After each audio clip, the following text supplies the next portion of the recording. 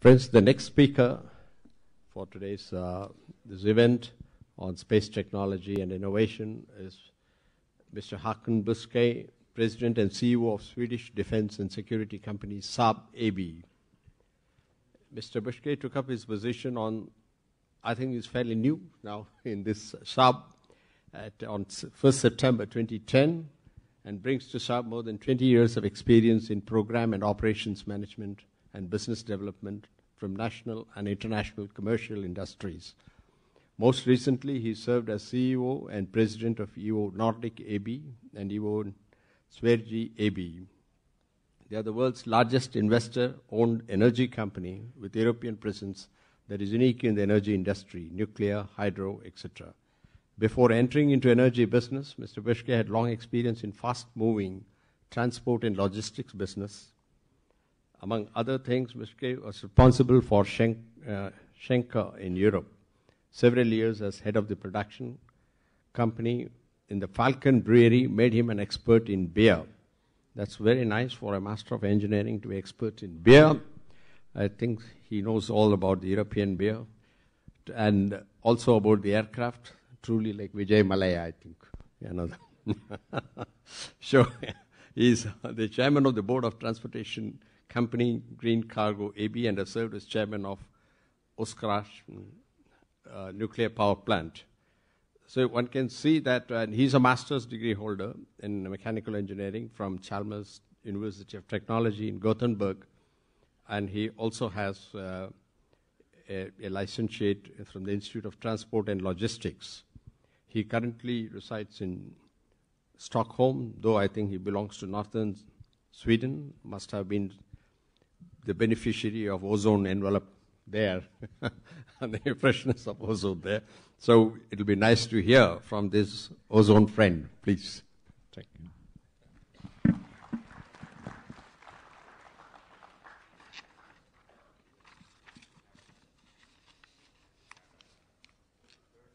Your Excellencies, ladies and gentlemen, my aim is to describe mainly two things. One is why we are around, why Saab exists, and another thing, how we see on transfer of technology, not just between countries, but how we had spillovers within Sweden that basically founded some of the most successful companies in the world today. That's at least what I have tried to achieve. It's an honor for me to be here to speak in front of you. You represent the world's largest democracy. I visit India for my first time exactly 1 year ago at the biennial World Association for Nuclear Power organization in Delhi. I didn't have any idea that I should start to be in the defense and security industry. Since I started in Saab, I have been here 4 times. It's a fascinating country, and warm people, skilled people, and you living a dream that I believe sometimes in the Western world that we have forgotten. So just give you an experience or a view of where I'm coming from. This is my hometown, basically. We have more elks, reindeers, bears, lynx than people. The size of this area is the same size as Germany, with just 800,000 people living there. Sweden, by the way, is just 9 million people, with the same size as France, 450,000 square kilometers. So I think that's one of the reasons I like it here. Here you see people, and also you seem to be able to cope with each other. Saab was founded in 1937. It was so between the First World War and the Second World War, Sweden have decided that it will not be any war anymore. And a lot of our capabilities had gone away, and we relied on our partners when it comes to the supply for our armed forces. Well, as you know, during the mid-1930s, the world started to arm up, and we were not able to get any supply anymore. So my chairman's grandfather, Marcus Wallenberg, shake hand with our Prime Minister. That was the 2nd of April 1937. He said, we will build aircraft for the Swedish state. And that's how we kicked off. It was basically meant, the industry, Saab, a security for defend our way of living, our democracy, our way of being natural and not depending on any alliance. This is a picture of the first aircraft, the first one I maybe remark, the one with the 7s and the 3 crowns. It's the B-17. And then the latest one, the Gripen. It will come a new version now in March, the first version of our next generation. So next picture we will show that as well. Saab, we are a multinational company. We have our own activities in 32 countries. That was not the case, basically, before the Iron Curtain fell down. Then more or less everything we sold went to the Swedish state. But it has been a big transformation the last 20 years. As you can see, we are in aeronautics, that's the biggest part, but we're also big in the land domain, but also the naval domain. This is our organization. We are divided into 5 business groups, and I will try to connect this together, what our offers to the market. We have our aeronautics, where we are building aircrafts, and I will go more deeply into that. Our dynamics, that's missiles and other things. That's mainly due to shoot down aircraft, so that's maybe a good business model. And then we have our own sensors and radar applications. We do AESA technology, weapon location radars, the giraffes, the otter, and also our own REI. We have our support and services part, but also our security and defense solution. That's mainly combat system, C4I. So this is how we steer it internally.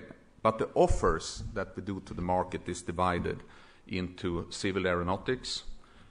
We have a fairly big portion of aero-structure. We do the wing construction for the 380, the doors for the 787. We have critical infrastructure, how to monitor and steer traffic in a city. We have, of course, our air domain with the Gripen and other things, but also our naval domain and the land domain. These are steered through 40 different product areas. We try to, of course, gain momentum and synergies with everything that we do, and using same time of development knowledge and methods, but at the same time also the same technology base that are within all those products. These are the aircrafts that we have built. We have built more than 4,000 aircraft since we started the 2nd of April 1937. Today there are nearly 800 of them still in use. And by the way, Sweden had the third largest air force during the 50s and the 60s. We spent nearly 20% of our state budget on defense during that time. One thing, a small country with just 9 million people who have come up with a stupid idea to do a lot of things by ourselves. Of course, we also have international partners. But we could see during the 70s that if we should be able to keep these skills and increase the skills, we could not increase the cost, because then we will go out of business, not just Saab, but Sweden as a whole. So during the 70s, we decided to change our philosophy, how to develop things, not scrapping the idea to have a more operational efficiency, but we need to be able to decrease the cost. And that we have been able to do with the Gripen, due to the setup, the development methods, and we're also able to do that further on. So from the first version, AB, to the CD, we were able to cut the development and production cost with 20%. And when we go forward now, we can see up to 40% cost reduction when we are now launching the EF version, the NG. And of course, that is also a very important competitive advantage that we have around the world.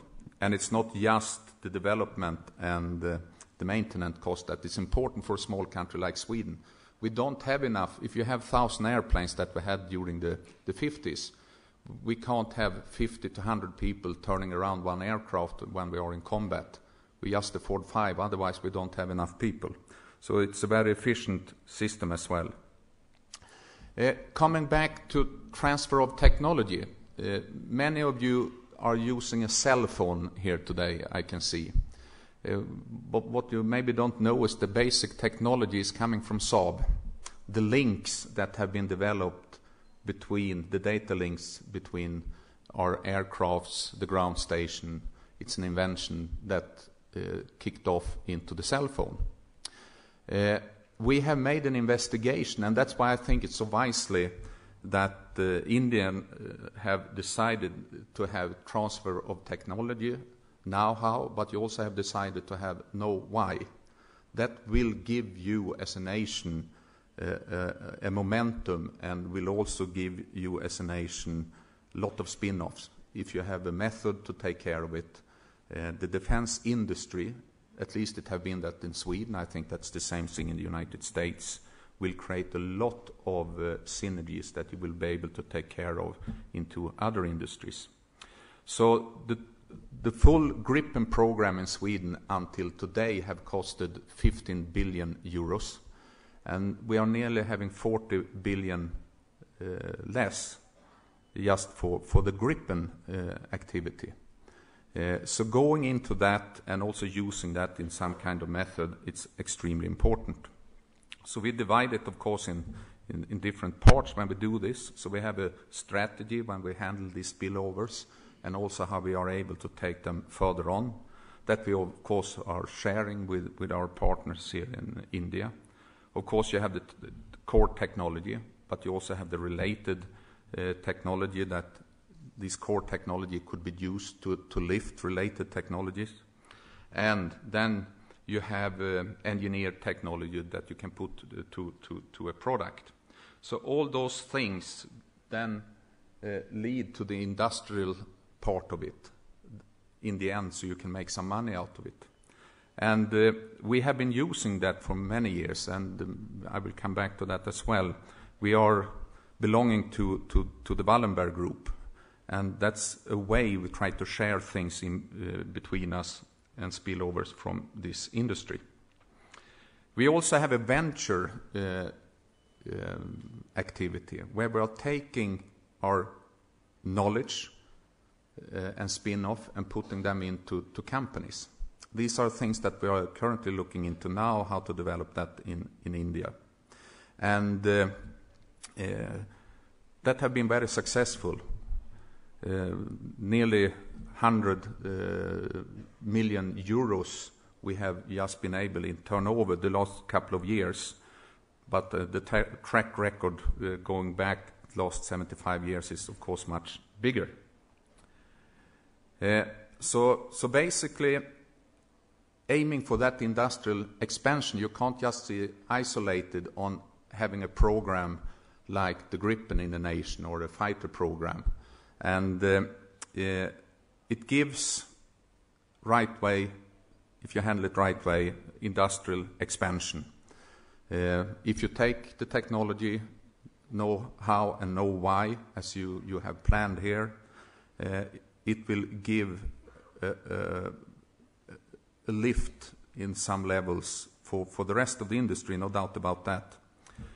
So the exchange of technology, that could be used then, of course, with Sweden and also Europe, synergies between us, and stimulation and with innovation around India. We have strong business relations, so we have done that now for 75 years, and some of these companies have been in India, I know, for the last, 100 years. Saab have been in India since the mid-70s, and these are possibilities, but it's also a chart over companies that have had its origin from Saab ones, and this advanced technology that we have been able to create, mainly doing fighters and other things.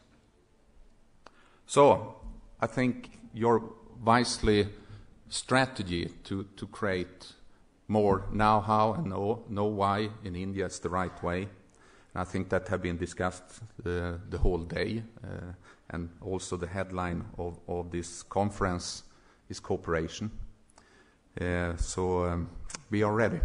Thank you.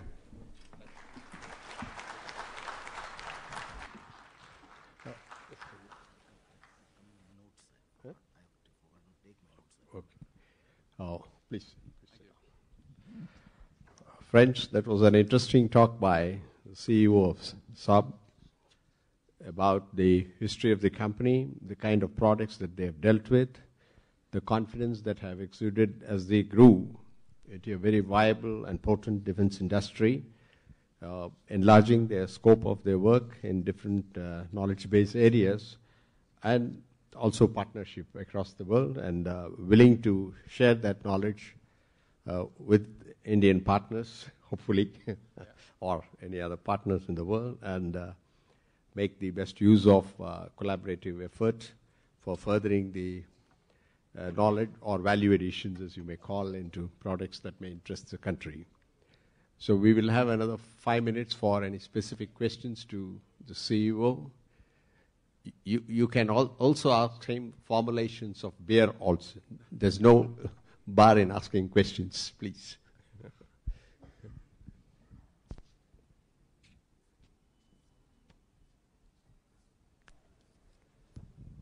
Hi. Here in the last row, my question was on what is your perspective on the 50-seater turboprop market in the future? Well, today, as you know, we have nearly 450 turboprops flying around the world, even though we took a decision a couple of years ago to step out of that market. But we could see a great opportunity going forward in that market. Sir, my question is, can you just give the approach adopted by Saab in the operation clearance you have followed for the Gripen, or is it only the IOC and FOC, or only FOC, or you have multiple stages of clearance? What is the approach you adopted? I don't really know if I got your question. Sorry. See, when the prototype flies, when it reaches a maturity, we declare the aircraft is safe for operation by services. Yes. And what is the approach you adopted finally before you reach the final configuration and eventually saying it is final operational clearance? Yes. You mean for the next generation? Yes. Even Saab, the Gripen as well. For the Gripen next generation? Yes. Yes. Well, we made a demonstrator last year that have been flown, I think, more than 100 sortages. Also fly down here to India. What we are doing now, and that will be launched in Mars, the first version of the EF test version will take off.